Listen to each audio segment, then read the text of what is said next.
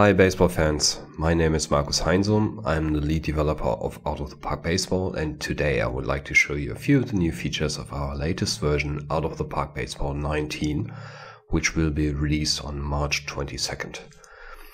The first time you open up the game, you'll see the main menu, and one of the new things that probably immediately pops up is this area over here, which is dedicated to a new online game mode called Perfect Team.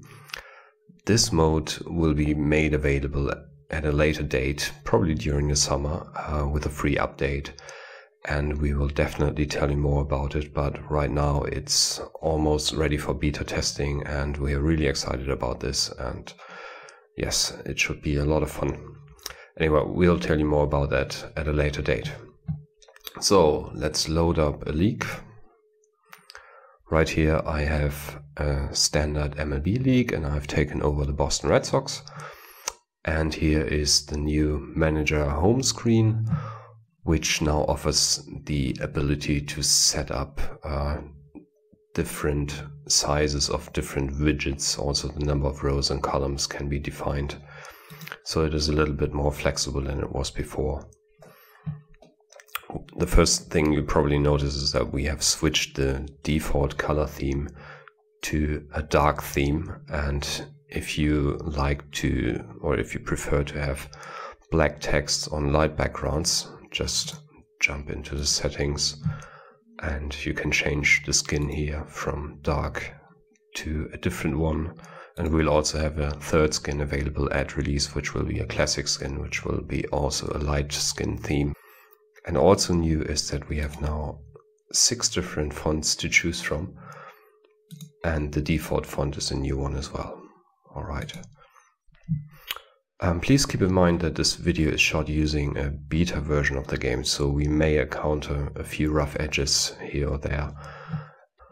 Let's start playing a game. Let's first go to the scores and schedule screen. And today my Red Sox are playing the Baltimore Orioles. So let's click on Manage. This pre-game screen is totally redesigned. You get a better overview of the starting lineups, and you can also compare each lineup spot and see where the weaknesses or the strengths of each team are. We also have little icons next to the player names. For example, here Alexander Bogaerts has a fire icon, meaning that he has been pretty hot lately. And Dustin Pedroia has been in a bit of a slump here, hitting 173. Anyway, let's go to the team stats section. This has been redesigned as well. All the game options available are visible here in this screen, while on the options and preview screen they are here in a grid, so you may have to scroll if you want to change any advanced options. Okay, let's check out the starting lineup and my starting pitcher. Here this screen has been redesigned, so it has 2 different player lists, one for position players and one for pitchers. But you can still display the old customizable list if you like. Simply click on here, show customizable player list. And you have the old view where you can sort by different statistics or by different ratings, and also can customize the view using this customize function. Okay, but my lineup is set and I'm happy with it, and Rick Porcello is my starting pitcher. So let's jump into the game. Start game. Here you go. As you can see, we have totally redesigned the screen, and it has a brand new layout. It has new widgets, it has a new color theme, and overall it has a more modern look. So I can show you the different widgets. Here by default in the screen resolution we have the out of town scoreboard, the different lineups and the hitter and the pitcher, but I can also display the team info, pitch info, the fielder positions, and a weather ballpark info widget. Every once in a while in this recording you may see the screen flicker. However, this is because of some issue with the recording software.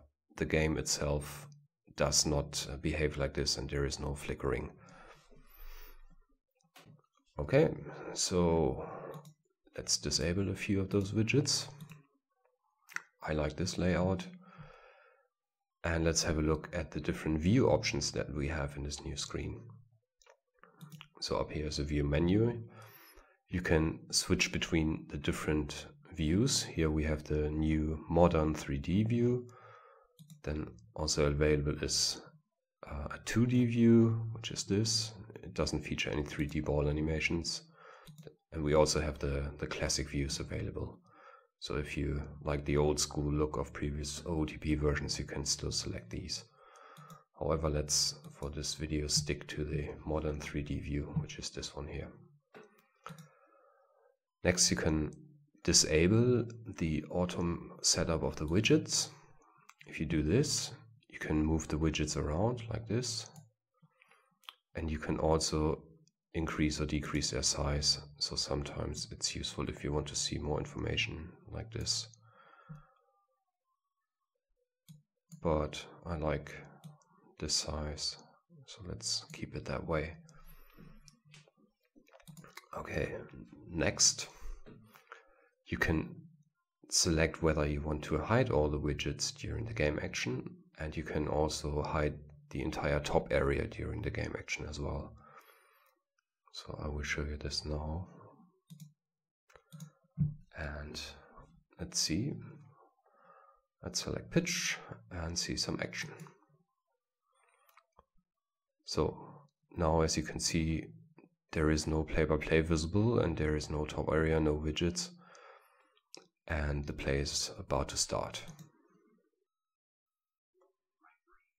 Oh, there's a strikeout. Yes, we do have little players running around the field and throwing the ball, so these animations are new as well. We're pretty proud of them. They are not complete yet in this beta version. And we are also working on adding new animations after release, so this is a feature which we'll constantly improve. Okay, so let's disable the hidden top area so we can see some play-by-play. Okay. Oh, second strikeout. Porcello is dealing.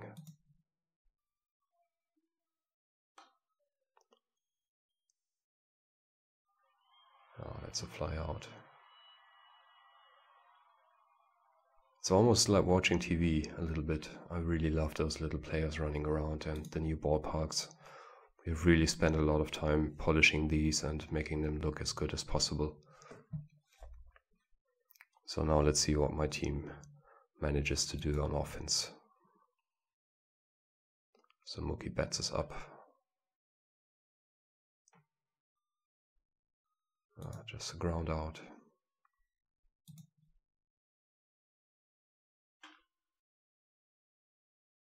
Oh, that looks like a base hit. All right, single to right field.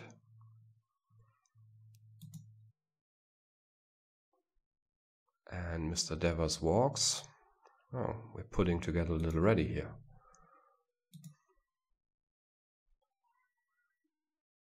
Oh, but our new acquisition, JD Martinez, strikes out. Too bad.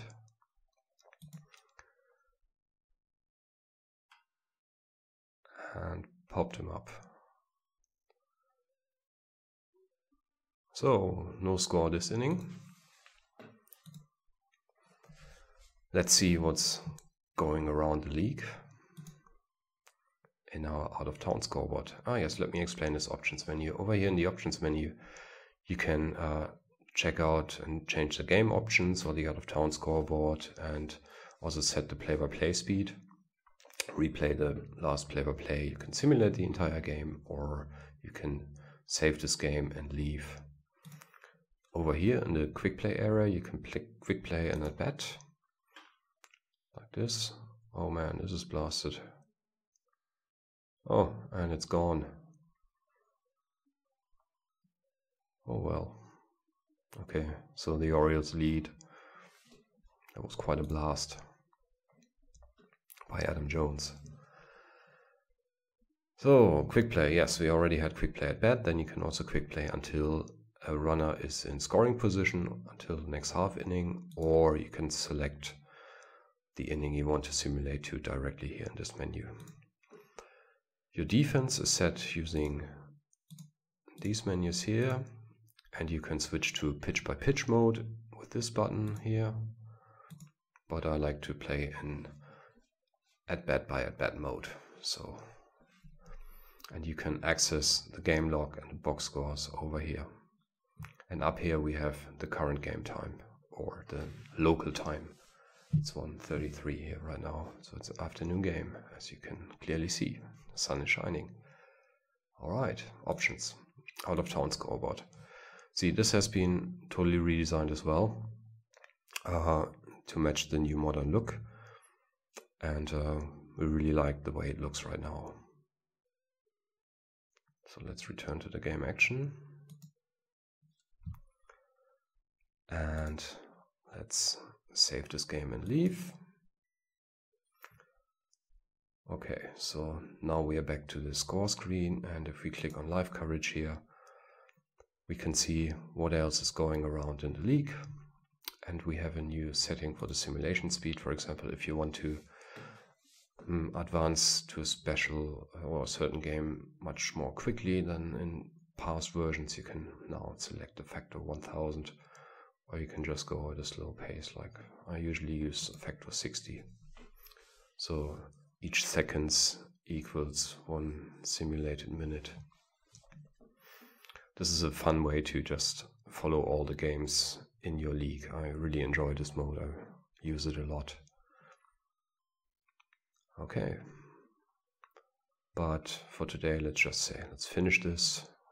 Finish the simulation. Now it's creating new player pictures for the score screen, which we have also redesigned. As you can see, yeah, I won. Okay, so I came back. That's nice. So here we have the top 3 performances, and we have player photos next to the notable players, like the winning pitcher or losing pitcher or the player of the game here. And you can watch replays here, you can watch a 3D highlight reel, or check out box scores and game logs. So yes, that's the new in-game mode and some of the new redesigned screens. I can show you a couple new ones, a couple more. Let's go to the statistics screen. So this has been totally redesigned. Or let's click on a player and check out the new player screen. Let's select the reigning MVP, Jose Altuve. So we've cleaned this up a little bit and it has a new design. We really like the results. And now you can use the up and down cursor keys to scroll between players if you have selected a player from a sortable player list. So for example, if I go here, I can use the cursor keys to scroll up and down, which is quite useful. Then we have new scouting reports on players. All the text is completely rewritten, and we also have scouting graphs of the major ratings, and after you have simulated a few years, you can easily check out how the player has developed over all those years, which is very useful, especially for young players. Let's check out the team home screen. So yes, that's the new look and feel of Out of the Park Baseball. We hope that you enjoy it. And in the next video, I will show you more of the advanced feature that we have added to this latest version. So, see you soon.